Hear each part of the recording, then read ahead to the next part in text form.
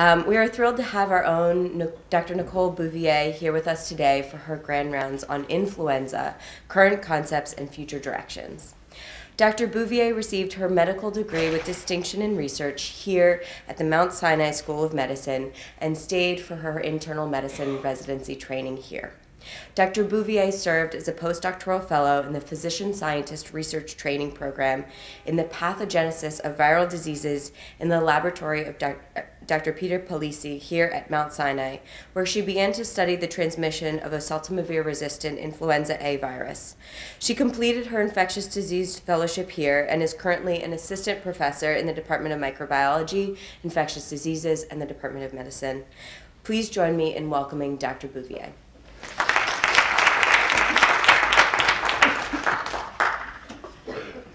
Now I'm going to silence my phone. Okay. So thanks for the invitation to come talk to you about my favorite virus. And actually the timing was perfect because it's flu season. This is data from New York State, hot off the press from Friday.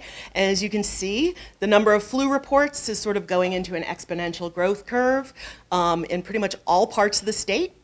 And even though, you know, this little blip here is a drop in the bucket of what we'll be expecting this winter, once the line starts lifting up off the baseline, we're pretty much ready to launch into flu season. So it's here.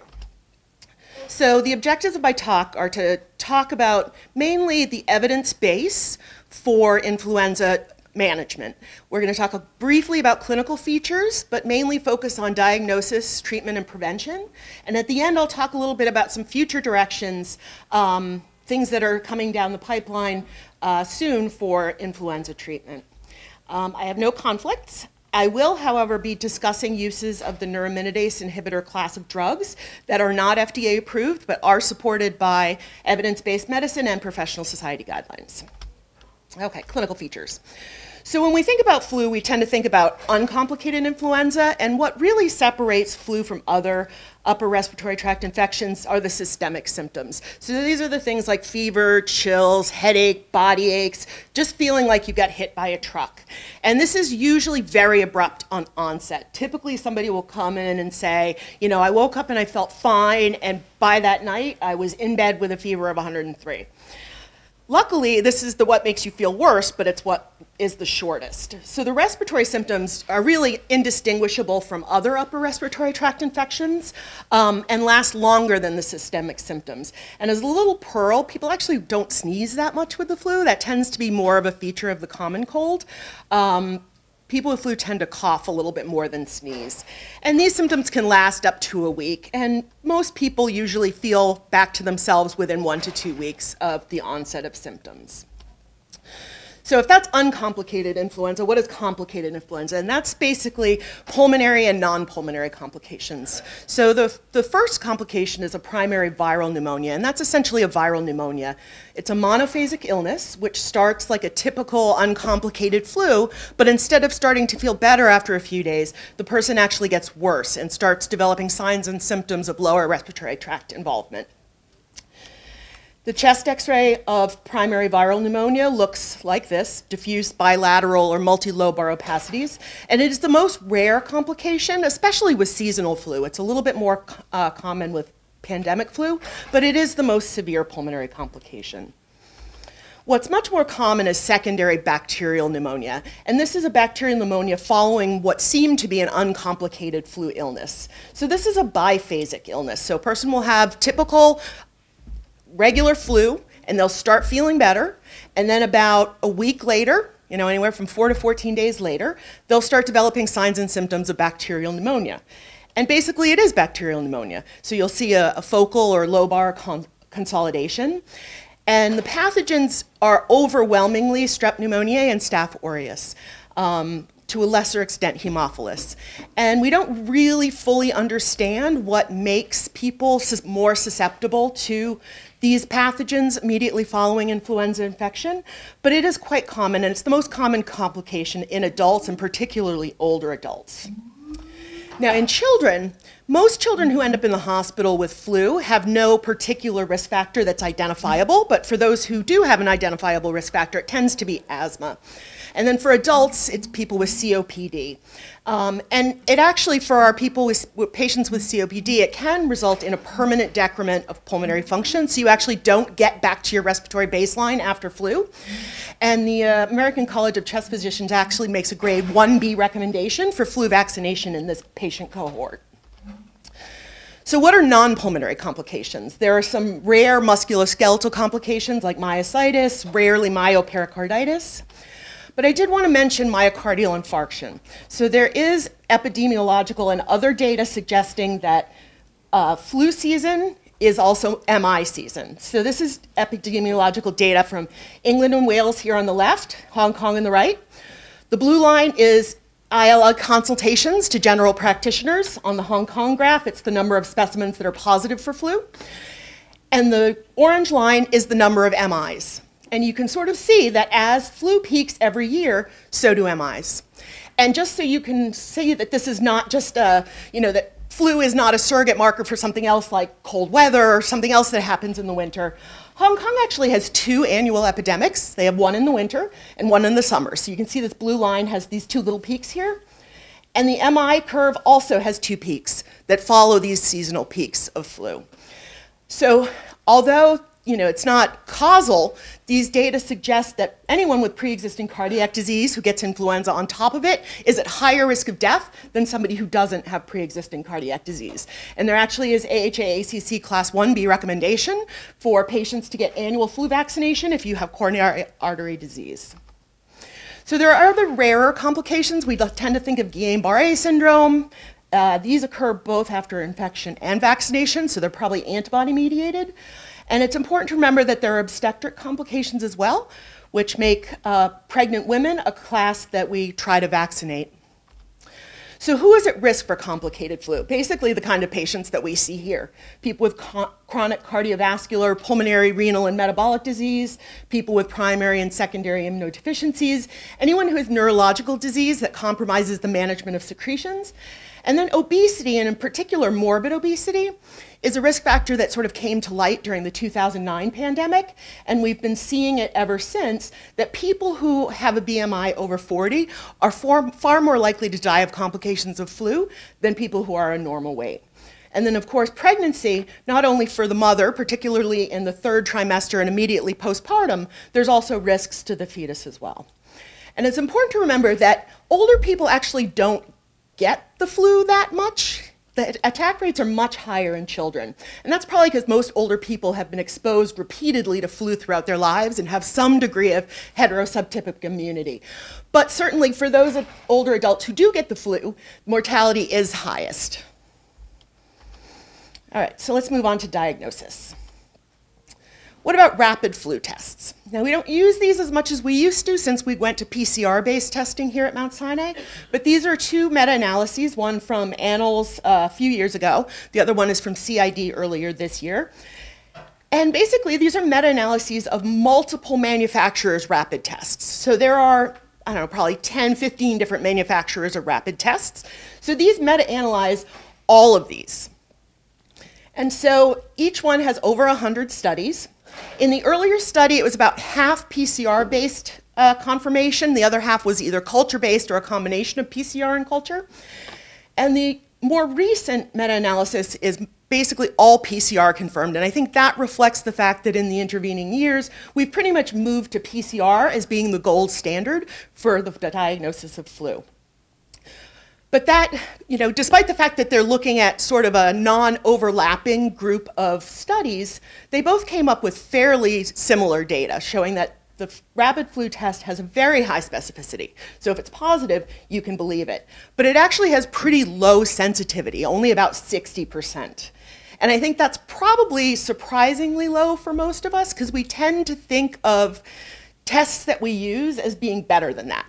As an example, for instance, rapid strep tests are probably 85 to 90% sensitive. Rapid HIV tests are closer to 100% sensitive. The rapid flu test is pretty bad. And so really, a negative rapid flu test cannot rule out influenza.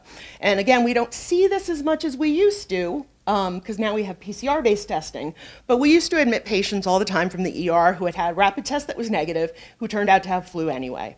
So if somebody comes in from the community, from like a City MD urgent care facility or something, and they say, I had a negative rapid flu test, doesn't matter, just PCR test anyway. So if rapid testing is not great, what about just clinical acumen?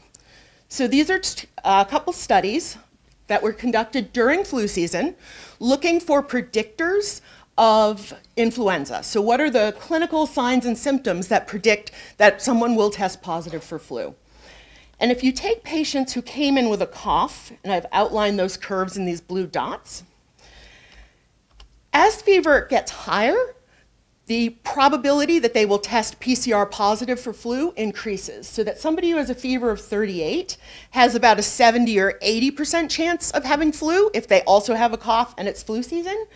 When the temperature goes up to 40, it's more like 90 to 100% certain that they have flu.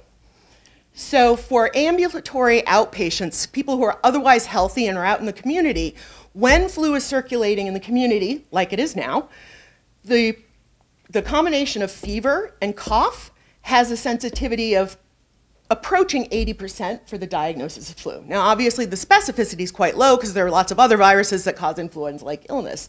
But the sensitivity really compares favorably, and one could even argue is better than a rapid flu test. So when somebody shows up in your office in IMA, and they have a fever and a cough, and it's flu season, you're not going to get much more from doing a rapid flu test than your own clinical acumen has already told you, because the sensitivity is not high enough to change your pretest probability in this kind of patient. But it is important to remember that in some patients, particularly elderly patients or people who are immunosuppressed, flu can present with sort of protean symptoms. So older people especially can present without typical respiratory symptoms and can have more systemic or nonspecific symptoms, like just being off their baseline. So this time of year, when you're seeing an elderly person who just isn't themselves, along with all the other things you think of, like UTI, pneumonia, med side effects, this time of year you have to put influenza on your differential as well, because they may not be coughing and sniffling like you would expect them to be. And in this scenario, rapid flu testing actually may help.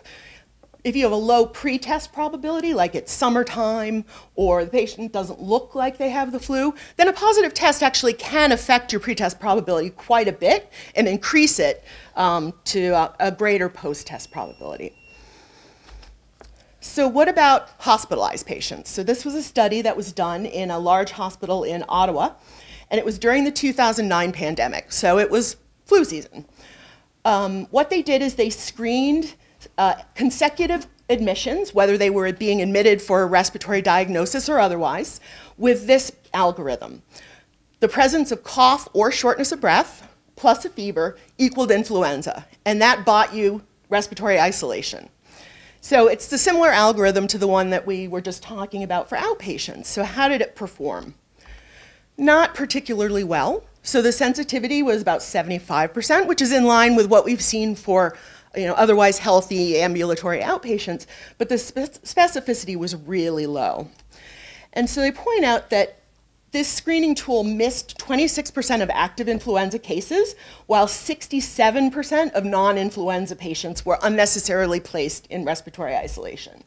So in a hospitalized cohort where there are other factors at play, like do I need to put this patient in isolation? Do I need to be treating them with neuraminidase inhibitors? This algorithm probably is not sensitive or specific enough. And in that case, we use PCR-based testing. And what this does is it detects the genome of the virus. It doesn't tell you whether it's viable or not. It just tells you that the genome is there. At Mount Sinai, we have a particular manufacturer's test that detects influenza A, influenza B, and RSV all in one. So whether you want RSV or the other flu, you get it. And basically, it's pretty simple. You just put the sample into this little cartridge, close it up, plug it into the machine, and an hour later, it tells you if you got flu or RSV. And this is highly sensitive and specific. So this is the test of choice for patients who are hospitalized or patients for whom a positive diagnosis would change your management. So let's talk quickly about treatment. So there are two classes of influenza drugs that are approved for use in the United States. The first class acts at a step pretty early in the viral life cycle. These are the adamantanes or the M2 blockers, amantadine and rimantadine. So the way that flu gets into cells is by having its receptor binding protein, which is called hemagglutinin, engages with a receptor and is taken up by receptor-mediated endocytosis. And so then you have your virus particle inside of an endosome. Now, it needs to get its genome out of the virus particle and into the cytoplasm and then eventually into the nucleus so that it can replicate its genome, translate its proteins, and assemble into more viruses. And so when it's in this state, it's got sort of two lipid bilayers in between it and where it wants to be. So what the virus does is also the hemagglutinin protein, which is a membrane-bound protein in the viral envelope, undergoes this sort of complicated conformational change where it sort of unfolds like a jackknife, and it reaches out and grabs the endosomal membrane and pulls it down towards the viral envelope, and eventually the two bilayers merge, and you end up being able to get the contents of the virus out into the cytoplasm where you want them to be. And this hemagglutinin conformational change is triggered by low pH. So endosomes are a very low pH environment. What M2 does is it's actually an ion channel, and it allows the protons from the endosome to sort of flux through the membrane of the virus, through the viral envelope, and acidify the hemagglutinin that allows it to do this unfolding and fusion activity. And the adamantanes or the M2 blockers block this process from happening. The other class is the neuraminidase inhibitors, oseltamivir, zanamivir, and peramivir, and they work at the very last step of viral replication, which is release. So new virus particles are assembled at the plasma membrane of the infected cell, and ideally what they want to do is they want to go off and be free to infect another cell or another person, but there's a problem. So there's hemagglutinin here, the receptor binding protein, on the progeny virus. And there's also flu receptors being expressed on the surface of the cell that it's trying to get away from. So this hemagglutinin is going to stick to this receptor unless something tells it not to. And what that something is an enzyme called neuraminidase. So what neuraminidase does is it essentially cleaves this receptor, it destroys it so that the hemagglutinin on the progeny virus can't stick to the cell that it's trying to bud out of, and it allows it to go be free. And by inhibiting the neuraminidase, that prevents the enzyme from destroying these receptors, and you get the progeny virus sort of stuck to the cell that they're trying to get out of. So it doesn't prevent virus from being made. What it does is it makes the next cycle of replication, going on to infect another cell or another person, less efficient. And so that's what the neuraminidase inhibitors do. So ideally, what you would want is an antiviral drug that prevents virus from ever being made. You know, neuraminidase inhibitors are nice, but you still get virus, and eventually they'll break free and infect another cell. But unfortunately, pretty much all human viruses are resistant to the adamantine class, which is why we never use amantadine. So for all intents and purposes, all we have are neuraminidase inhibitors, even though they're probably suboptimal drugs in terms of how we would like an antiviral drug to be. So neuraminidase inhibitors are essentially receptor analogs. So in order to destroy the receptor, the neuraminidase enzyme has to bind it. And so what the neuraminidase inhibitors do is they sort of are small molecule mimics of this receptor, and they sort of tuck into the active site of the neuraminidase enzyme and prevent it from binding sialic acid, which is the receptor, its normal substrate. So the oldest drug, the one we have most experience with, is oseltamivir. It's oral. It's really a well-tolerated drug. GI side effects are common. And I want to mention there are reports of neurological toxicities related to oseltamivir. These are mostly post-marketing reports, primarily from Japan and primarily in young adults and adolescents, with encephalopathies ranging from just dizziness all the way to suicidal ideation. And because these are post-marketing reports, there's unclear causality, but there has been at least enough evidence in Japan that in Japan, oseltamivir actually has a black box warning for young adults and adolescents and is no longer used in that age group unless their life is at stake. It's not something that I'm familiar with and I've ever seen happen, but just to let you know that this is potentially an issue. The other drug is zanamivir, and it's actually an inhaled drug, and that's because it has bad oral bioavailability. So oseltamivir is actually formulated as a prodrug that gets metabolized in your liver into the active drug. Zanamivir, they don't have that, they didn't make it that way. So what you do is you basically just inhale the drug straight into your respiratory tract, which is where it's working anyway. So it comes in this inhaler doohickey where you have these little blisters of dry powder that you put in the inhaler and you crush the little blister and you inhale it. And I think the reason we don't use it very often is because most people would like to take a pill rather than try to figure out how to use an inhaler. And for people who know how to use inhalers, like asthmatics or people with COPD, this drug is contraindicated. Because the way it's formulated is it's mixed up in a lactose-based powder to keep it in particle form. And the lactose can theoretically exacerbate reactive airway disease. So it's actually contraindicated in the group that is most familiar with using inhaled drugs. And there is actually IV formulation that's in clinical trials right now. The IV drug that we have available is peramivir. It is intravenous. Interestingly enough, it is only FDA approved for use in outpatients, so otherwise uncomplicated influenza. Why you would use an IV drug in an outpatient is something we will discuss in a moment. It is not FDA approved for hospitalized patients, but we probably will use it that way, and this is the dose if you do. It also has GI side effects. These are side effects from the clinical trials. Mainly what we've been seeing is mostly GI side effects, and otherwise, like oseltamivir and zanamivir, is otherwise well tolerated. So you've probably heard that you're supposed to start neuraminidase inhibitors for flu within 48 hours. Does everybody sort of know that golden rule? Why do you think that is? Basically, it's because that's how the drug companies design their trials. And what you present to the FDA is what they will give you for an indication. And so the vast majority of clinical trials for oseltamivir and zanamivir were done in otherwise healthy outpatients. And what the drug companies knew is that you have to start the drug fairly early in order to have any effect, because flu doesn't last that long anyway. Flu sort of, it doesn't want to hang around in you for a long time. What it does is it gets in, it replicates as fast as it can, and it goes on to infect the next person before your immune system can stop it. So it gets in and gets out.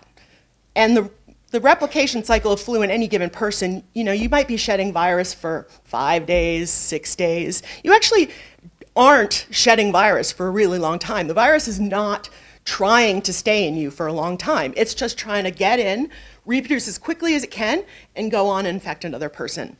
So because it's such an acute self-limited illness, if you're giving an antiviral, you have to give it early, or your immune system is going to already be taking care of the problem before the drug even gets there. So this is an example of one of the trials that was presented to the FDA for approval of oseltamivir, and it's a very typical trial. Healthy adults, non-elderly, with influenza-like illness of, in this case, less than 36 hours. And what you can see is the median time to alleviation of symptoms for the placebo group was about 4¼ days. There were 2 different oseltamivir doses, but basically both of them sort of had a median time to improvement of 3 days. So a short but significant improvement in time to feeling better. But the important thing to realize is that this is only the influenza-infected patients. If you sort of are thinking about all comers, a lot of the people that you might give a neuraminidase inhibitor to probably don't even have flu. When somebody shows up in your office with an influenza-like illness, and you don't trust a rapid flu test, and the PCR is going to take a few hours to come back, and you have to decide, am I going to treat this person or not?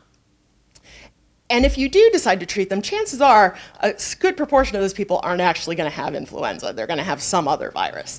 And in fact, in this trial, only 60% of the people that they enrolled actually had flu. The other 40% had something else entirely, and we wouldn't expect oseltamivir to work on something else entirely.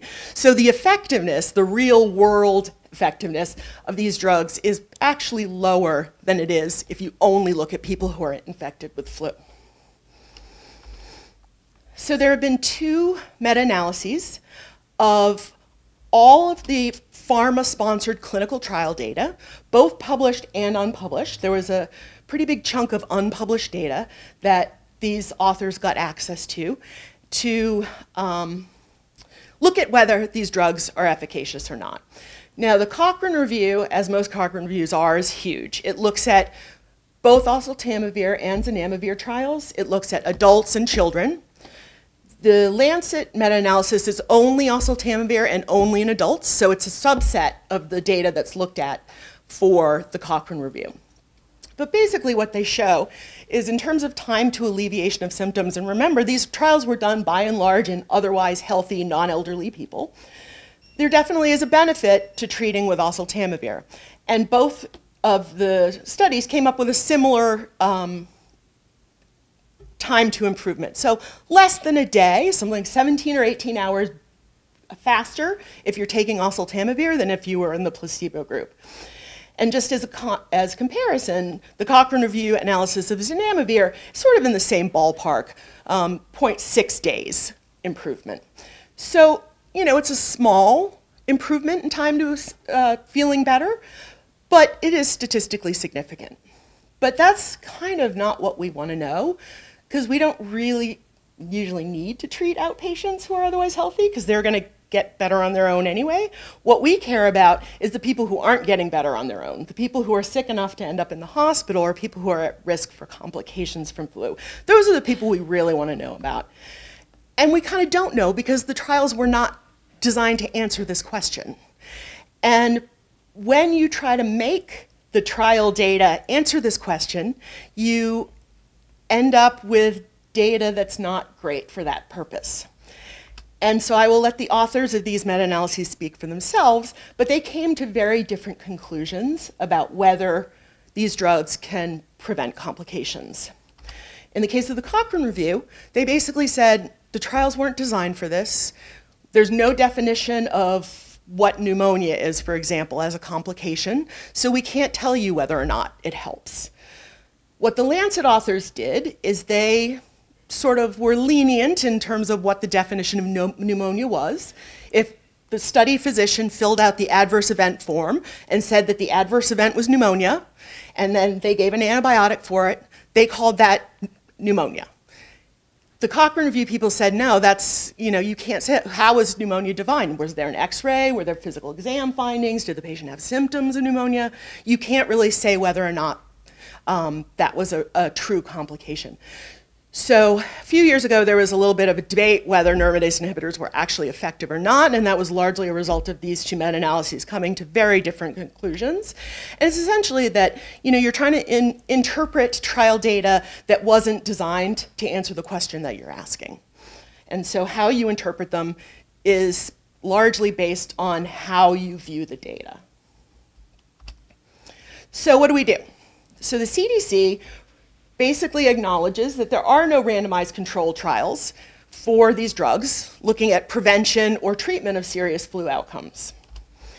However, there is a large body of observational data, and these are the citations for the observational data that the CDC used to come to this conclusion, that show that there are benefits to using antiviral drugs beyond just treating uncomplicated flu, which is what they're indicated for. Sometimes drugs are associated with preventing severe illness and death. So CDC recommends that anyone who is sick enough to end up in the hospital or who is at high risk for complications from flu, and that's the high-risk group I showed you earlier, should be treated with neuraminidase inhibitors, and this has been endorsed by the IDSA. So even though none of the neuraminidase inhibitors have treatment of hospitalized patients as an FDA indication, that's essentially what we use them for. So there is one of the studies I wanted to point out that the CDC looked at in terms of coming up with that recommendation is this PRIDE study. And this is a meta-analysis of 78 different studies that were done during the 2009 pandemic, so about 30,000 patients who ended up in the hospital with flu. And because it was during the 2009 pandemic, it was essentially one flu strain. It was the 2009 H1N1 pandemic strain. And the vast majority of neuraminidase inhibitors that were used in these trials were oseltamivir. And what they did is they looked at whether receipt of a neuraminidase inhibitor was associated with mortality benefit, and also looked at whether it mattered how long after the onset of symptoms that you actually started the drug. This is a Kaplan-Meier curve showing survival, and I'm just going to zoom in on the part that sort of matters. What you can see is people who were treated early, within 2 days, which is what the FDA indication is for otherwise healthy outpatients, you have a mortality of somewhere around 95%. And for each day's delay in treatment, the mortality curve gets worse and worse and worse. Okay? I wish they had sort of shown what the untreated group's mortality was on this curve. But you can see that there's really a dose-dependent worsening of mortality the longer you delay. And so I think what we can draw from this is that there certainly is benefit in treating people earlier rather than later. However, if somebody's sick enough to be in the hospital, it's probably worth treating. Like, treating late is better than treating never, because you never know how any one individual patient is going to respond to your treatment. So what I tell people is that ignore the 48-hour rule if you're talking about a hospitalized patient. If someone's sick enough to be in the hospital, they're sick enough to be on a neuraminidase inhibitor until otherwise shown. So neuraminidase inhibitors are the only class of drug that we have available. They are really pretty safe and well tolerated. And in terms of efficacy, I think the data is a little undecided as to how efficacious they actually are. But because they are so otherwise safe and well tolerated, I think the preponderance of evidence suggests that it's probably worth treating people who are sick enough to be in the hospital or who are at risk of complications, because the downside in terms of adverse effects is pretty low. Okay, so prevention. So we have a ton of flu vaccines available, and I think a lot of people don't actually know how many flu vaccines there are. There have been, I think, 5 or 6 new vaccines approved in just the last 10 years. So we have the old standby. It's the one that you get from Employee Health every year, the standard quadrivalent inactivated influenza vaccine. And that is a combination of the 4 different strains of flu that may be circulating in humans at any given time. And that's 2 influenza A viruses and 2 lineages of influenza B. That's why it's called quadrivalent. And there are a number of manufacturers that are approved to sell their vaccines in the United States. So in terms of the new vaccines, so each vaccine contains 15 micrograms of the hemagglutinin from each of those vaccine strains. So 4 times 15 is 60 micrograms of HA protein in each vaccine. The new vaccine, Flucelvax, is a cell culture-based vaccine. So it's essentially made similarly to the standard quadrivalent vaccine, but instead of infecting eggs with the vaccine seed strains, they use mammalian cell line that is very good at producing flu virus. So the main advantage to this vaccine is that it's never seen an egg. So for people who have an egg allergy, this is a good option. And otherwise, it's very similar to the standard flu shot. It has the same amount of hemagglutinin protein and is essentially made the same way, aside from the substrate that the flu vaccine strains are grown in. There is an intradermal vaccine, and it's sold in this injector device, and it has this teeny tiny needle, and what the injector device does is it puts the needle only into the dermis, which is where the antigen is deposited. And that's because you have so many immune cells in your skin, because your skin is exposed to all kinds of things from the outside world all the time. And you can actually get away with having less hemagglutinin in each vaccine and get an equivalent response just because your skin is so good at recognizing and responding to things that don't belong there. So it has 60% of the hemagglutinin in a standard dose vaccine. And this is sort of a good option for people who don't like needles, because this is a very small needle. It's about half the size of a normal flu vaccine needle, and it actually doesn't go very far into your skin. So there are 2 vaccines that are indicated particularly for elderly people. There's Fluzone high dose and Fluad adjuvanted vaccine. And so the main difference is that the high dose vaccine is what it sounds like. It's basically just 4 times the amount of protein as in a standard flu vaccine. So it's basically kind of like giving 4 standard flu shots at the same time. The adjuvanted vaccine has the same amount of hemagglutinin as a standard vaccine, but it includes an adjuvant, which is an oil and water emulsion that helps to boost your immune response to the antigen so that you're making a better immune response. Both of these vaccines have been shown to induce better antibody responses in elderly patients, and I'll talk about their efficacy a little bit more in a minute. And then finally, there's a recombinant flu vaccine. And this is also an egg-free vaccine, but it's made in a completely different way from the other vaccines. So instead of growing a flu virus, a vaccine strain in something, what this vaccine technology does is takes the gene for the hemagglutinin protein and puts it into a baculovirus, which is an insect virus. And then that virus is used to infect insect cells, where it reproduces itself and makes a lot of hemagglutinin protein in the process. And so you basically just skim off all the hemagglutinin protein and then purify it and make a vaccine out of it. So not only is this an egg-free, it's also flu virus-free. There's no flu virus that ever comes anywhere near Flublok. And because this is such an efficient way to make vaccine protein, it actually has 3 times the hemagglutinin as a standard vaccine. And is actually, you can make a vaccine in about 2 months, as opposed to like 6 or 7 months, which is how long it takes to make a standard vaccine. And I just want to mention the live attenuated vaccine. It is no longer recommended for use in the United States. This is just, the CDC still provides information about it, but as of now, ACIP is not recommending use of this vaccine in any population. So at this point, I mean, really, we have a vaccine for almost every problem that you can think of. And so a lot of the reasons that people don't get vaccinated for flu, things like having an egg allergy or not liking needles or, I got the flu from the flu shot. There's really a vaccine answer for pretty much every one of these issues that somebody might come up with. And you can prescribe any of these vaccines for somebody who doesn't want what your clinic stocks. You can give them a prescription for any vaccine, find a pharmacy that dispenses it, and they can bring it back. So there's almost no excuse to not get vaccinated at this point. And I just want to make a quick point about egg allergies. So I think a lot of people think they're allergic to eggs and probably really aren't, at least as far as flu vaccines are concerned. If you can eat a lightly cooked egg, like a runny omelet or eggs Benedict with your Sunday brunch, you can get a flu vaccine. I mean, there's no problem. If you can eat a slightly undercooked egg, you can get a flu vaccine.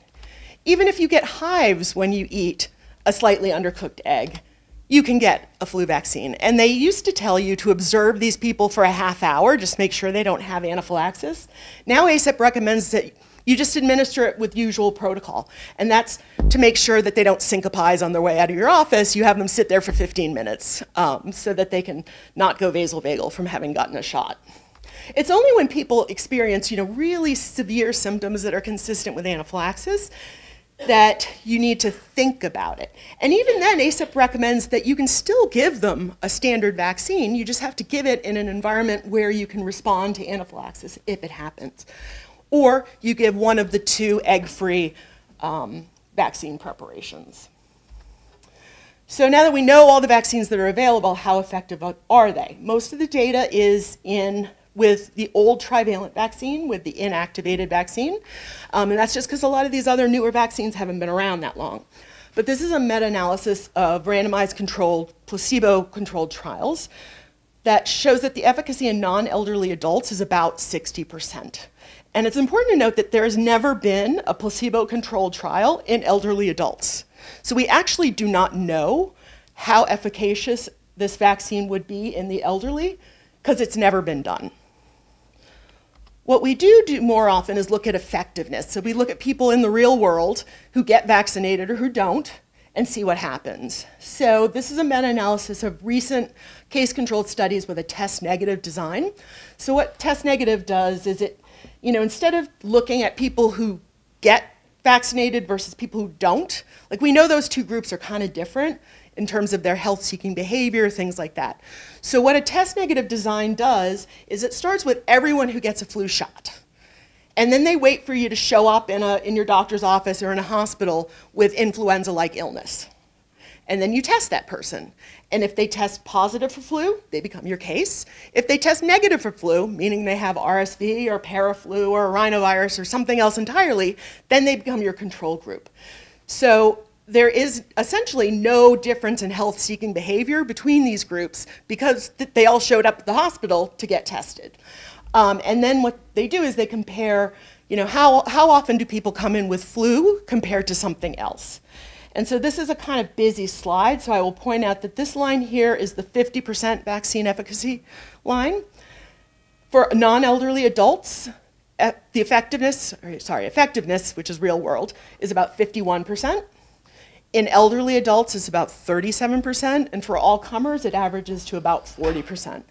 So, as is often the case, things are less effective than they are in placebo-controlled trials. So, in the real world, in the past, I think these studies go back to 2010, vaccine efficacy has not been that great. And these numbers actually mask a great amount of variation from year to year, and there's lots of reasons for this, but every year, vaccine efficacy is different. It goes from, a low of like 10% up to maybe, if you're lucky, 60%. But it's really hard to predict any given year what your vaccine efficacy is going to be for that particular year. And so I think, when I talk to people about flu vaccines, I always sort of acknowledge that flu vaccines aren't great, because I think, if you tell people that, you get a flu shot, you're not going to get the flu, then when they get the flu, you've made a skeptic out of them. I think what you have to say is, we know these vaccines aren't great, but they're better than nothing, and we're working on other ones. And that way, people are sort of prepared for maybe the chance that they might get the flu. So some of the newer vaccines have demonstrated enhanced clinical efficacy in the elderly. There's the high-dose vaccine, which in a randomized controlled trial, there was a number needed to treat of 200 to prevent 1 case of influenza, and that was lab-confirmed influenza, and showed some decreases in complications like hospitalization and pneumonia and things like that. The adjuvanted vaccine has been in use in other parts of the world for a long time. The new data that was presented to the FDA to get it approved last year, the year before, was actually a couple of well-designed case control studies that showed pretty decent risk reductions in elderly patients.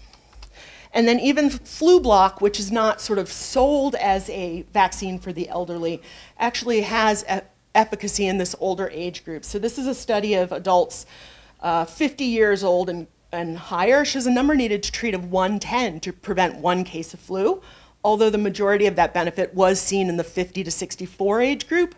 Flublok may even be as effective as the high-dose vaccine, although it needs to be studied a little bit more. So for both of the elderly vaccines, the high dose and the adjuvanted, local injection site reactions are more common, so I think you should warn your patients about that. Their arm may hurt more than it usually does, and that's just because you're dumping a lot more antigen or adjuvant into your arm. The main drawback is both of these vaccines are still trivalent, and I'm not sure whether they're planning to make them quadrivalent, but as of now, both of these vaccines are missing 1 influenza B strain. Now, is it better to get vaccinated with the normal dose 4 strains, or is it better to get vaccinated with a trivalent high dose? It depends on whether the B strain that you're missing shows up or not, and that's impossible to predict. And it's also, I can't tell you which vaccine is better because there have never been any head-to-head studies with these two vaccines. So right now, we know that they're more efficacious, but I can't tell you which one is better for your patients. And that's largely why the CDC and ACIP don't actually express a preference. They just say, get people vaccinated, doesn't matter what you choose, just get them vaccinated. All right, quickly some future directions. So universal flu vaccines. So we all acknowledge that there are problems with flu vaccines. You have to get them every year, they change all the time. You know, it's not optimal. So the principle behind a universal flu vaccine is based on the hemagglutinin protein, and this is the receptor binding protein. And so here's a ribbon diagram of what it looks like. It's 3 monomers that sort of associate into this broccoli-looking thing. And analogous with broccoli, we call the top part the head and the bottom part the stalk. So we know that hemagglutinin is the receptor binding protein. So it recognizes a receptor that allows it to infect a host cell, and that's what is shown by these little orange spots here. Those are the receptor binding spots. And then I also mentioned the role that it plays in fusion when the viral envelope is trying to merge with the endosomal membrane in order to get the genome out into the cytoplasm. That is largely mediated by the stalk. So these alpha helices sort of unfold like a jackknife and pull these 2 membranes together. So these are sort of highly functional areas of the protein. And when you look at how tolerant this protein is to mutations, what you see is low mutational tolerance. In other words, the protein doesn't like it when you change these amino acids, are, as you would expect, centered in the receptor binding domain. And also this stalk, which has a very important functional role to play in membrane fusion. The rest of this protein is all red, meaning that it has a high tolerance for mutations. So you can change any one of these red amino acids, and the protein doesn't care much. It still can do its job. So it has a very large portion of this protein that doesn't really do anything except for attract an immune response. And we know that the head is the most immunogenic part of the molecule, and you can sort of see that all of these guys sort of bundle together on the surface. What is really exposed to your B cells is the head. So you make a ton of antibodies to the head, very little to the stalk.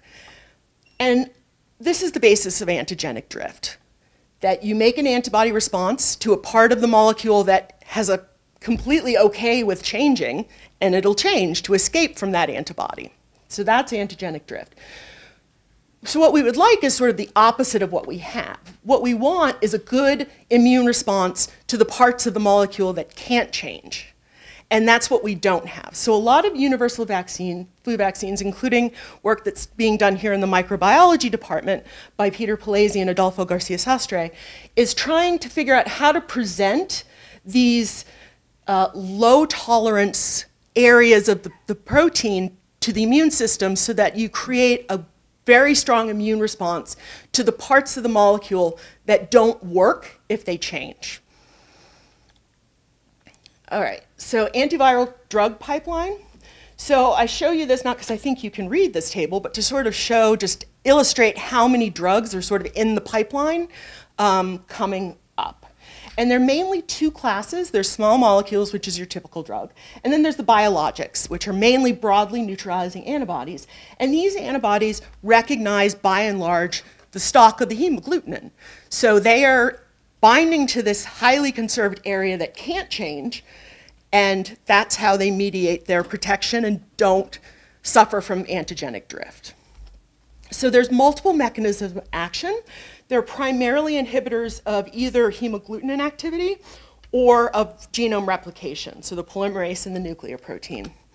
They're in many phases of development, from preclinical all the way through phase 3. And actually, some of the drugs that are being tested for flu right now are already FDA approved for other indications. So the polymerase inhibitors are probably the farthest along. Favipiravir is actually already approved in Japan. It's in phase 3 in the US and EU. And then the other 2 drugs are also in phase 3 at this point. They work sort of at the step of genome replication, so essentially preventing the genome from being replicated so you prevent viruses from being produced at all. The hemagglutinin inhibitors include these anti-hemagglutinin stock monoclonal antibodies, but also nitazoxanide, which is FDA approved as an anti-parasitic drug. What it does is it interferes with post-translational processing of hemagglutinin, so it gets in the way of the hemagglutinin moving to the membrane to be incorporated into progeny virions. And then the monoclonal antibodies actually have some effect. Some of them have effect in fusion, but importantly, both of these drugs actually have immune modulating effects. So nitazoxanide actually induces macrophages to produce a lot of interferon, which is an antiviral molecule. The anti-hemagglutinin monoclonal antibodies work as sort of antigen-antibody complexes that engage with Fc receptors on macrophages and other cells that help to sort of bring these virus particles into cells that can destroy them. All right, so in terms of the polymerase inhibitors, this is data from a conference that I went to recently. This drug, SO33188, is in phase 3, and it's being tested a lot like oseltamivir and zanamivir were. Non-elderly adults, otherwise healthy, ambulatory, showing up within 2 days of symptoms. And the results of this study, actually it's not published yet, but this is a picture I took with my iPhone of the screen, basically is as efficacious as oseltamivir in terms of time to alleviation of symptoms. And unfortunately, they showed the placebo line on a different slide, but it was sort of out here somewhere. So you get better sooner with this drug, similar to the oseltamivir trials that we already looked at. The other drug, promotavir, is actually, Janssen is a division of Johnson & Johnson, and they're actually testing it in a completely different way. They're testing it in hospitalized patients, including elderly patients, and they're testing it in combination with oseltamivir because they're sort of assuming that that's how we'll use it. Because flu is so good at mutating to escape drug pressure, what they're doing is saying, okay, the same way that we use combination therapy for like HIV or Hep C, let's use it for flu, and we won't get resistance that way. And what they showed is essentially they have this hospital recovery scale, which ranges from being your normal self up to death. And basically when you come into the trial, say you enter the trial and you're in the ICU, if you get the combination of promotavir and oseltamivir, you're much more likely to end up in a better place, like either on a floor or back home, if you get the combination, than if you got placebo plus oseltamivir alone. So there's improvement in your clinical status that is statistically significant with the combination, but only in the group that showed up within the first 72 hours. So again, that's the problem that we're seeing is the earlier you start to be treated, the better off your outcomes are. And if you are treated later, the virus kind of isn't your problem at that point. So when people are dying of the flu, what they're really dying of is a dysregulated immune response to the flu. You know, when you're talking about people with viral pneumonia and you're like 7 days out, 10 days out, the virus is usually gone at that point unless you're severely immunocompromised. And what you're suffering from is the sort of dysregulated immune response to it. And this is sort of shown by these slides here. These are pathology slides from 2 patients who died of 2009 pandemic influenza. And not to sort of look at the individual slides, but just to say this is a picture of diffuse alveolar damage, which is the pathological correlate of ARDS. So this is what patients die of when they die of flu. And so the question is, can we develop drugs that actually ameliorate this process or prevent it from happening in the first place? Because antivirals with something like flu are going to have limited efficacy in preventing this kind of sequela. So we have a very bad track record with immune modulation for these sort of cytokine-mediated syndromes, as most critical care people will know. And I think it's just been very complicated because the way that, for instance, mouse models of sepsis work is very different from the way human beings with sepsis work. And I think what we were seeing is things that worked really well in mice failed in humans because we weren't testing them the right way.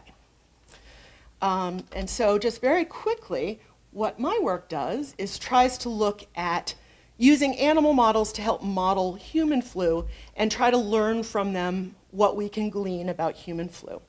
So this is a study of a highly pathogenic H5. This is not my work, this is other people's published work, in guinea pigs and ferrets, which are a main model of flu transmission. And what you can see is the pathology, the same dose, the same virus. In ferrets, it's basically just like obliterated the lung. There's no air spaces left. This is all just immune cell infiltration. Now the guinea pig is showing signs of pneumonia, but there's still airway, there's still air there. So why is guinea pig regulating their immune response to this virus better than a ferret? Ferrets lost an average about 30% of their body weight before they died. Guinea pigs maybe got a little lethargic, but then they got better and they were fine. And the mortality is completely different. Now, both of these animals get infected with flu. They both have similar nasal wash titers and lung titers and things like that.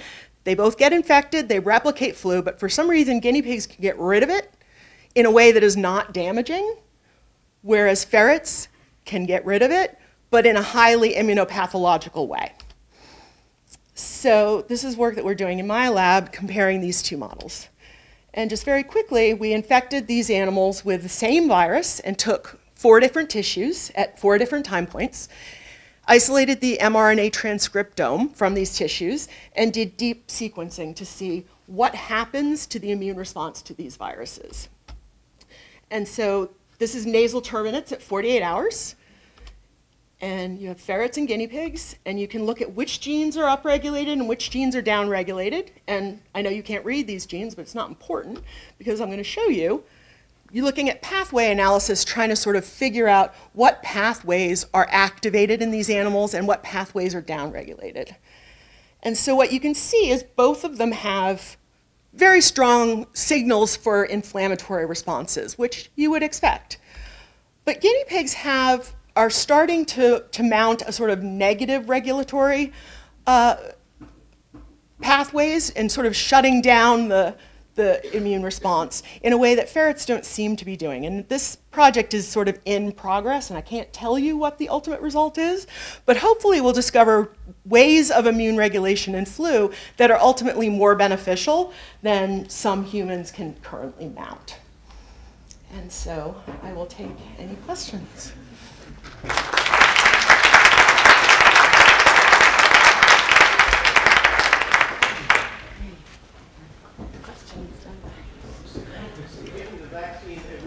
Is there any residual long-term effect of the vaccine from year to year? Residual in terms of? A beneficial effect. So we know that there's beneficial effects of repeated infection. Vaccination is a little more complicated. There are some studies that suggest actually being repeatedly vaccinated may not be a good idea because the inactivated vaccine does not produce as robust of an immune response as an infection does, that you're kind of getting this sort of bad little response every year, and it doesn't really build up in a way that repeated infections do. I think that's sort of not fully accepted, but I think definitely there are things that we can do that make a longer lasting and more beneficial response than what we currently have. So Nicole, clearly the aim of the vaccine is for an individual to help an individual mount a response and clear the virus. But if one of the major complications is actually a dysregulated immune response and a hyper immune response, if you give the vaccine, is there actually a potential that you worsen that because you've primed the individual? Yeah, so I don't think there's any evidence for that, and we actually do have evidence that getting vaccinated, you are less likely to have complications than if you don't. So I think the immune dysregulation certainly doesn't happen in everyone, We don't understand why it happens in the people that it happens in. But there doesn't seem to be sort of an antibody-mediated worsening the way there is for something like dengue, for example. That has not really been shown for flu. I'm actually going to hold here for questions because we're a little bit over time, but thank you very much for an outstanding talk. Thank you.